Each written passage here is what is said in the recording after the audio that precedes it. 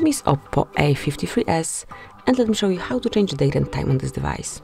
So at first, just open the settings, then find and select additional settings, and you will notice date and time here. So just click to open, and now you need to switch off the automatic date and time, so just unmark the switcher, and now you can set the date and time manually by yourself, just like this.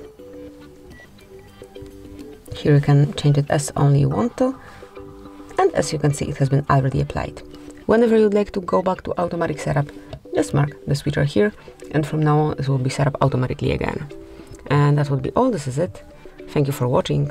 Please subscribe our channel and leave the thumbs up.